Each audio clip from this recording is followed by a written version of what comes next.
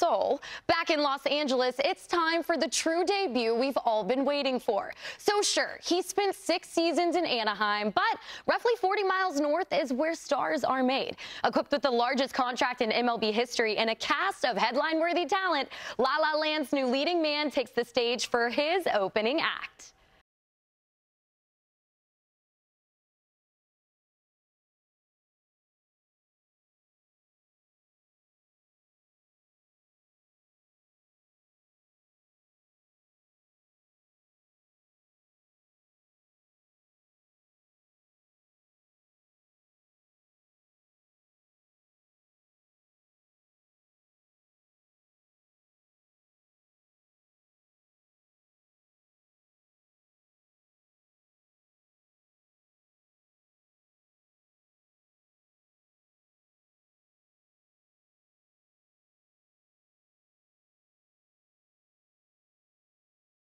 We don't want it to be over, but don't worry, we're running it back to relive some of the best moments. And instead of us picking the best moments, well, we took to social media to ask you. I threw you guys a curveball, and I'll tell you what, you hit this one out of the park. Let's check out some of these. We've got Thomas Mitchell saying Corbin Burns doing his thing and setting the Orioles record for the most strikeouts in a debut. Love the stats, Thomas.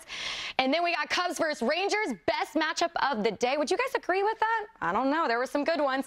And Juan Soto's game-saving outfield assist versus Houston. I'll tell you what, the Bronx is ready to bring this guy back home. Now, as for my favorite moment from opening day, it's too hard to choose just one. So instead, I'll leave you with this. All the best plays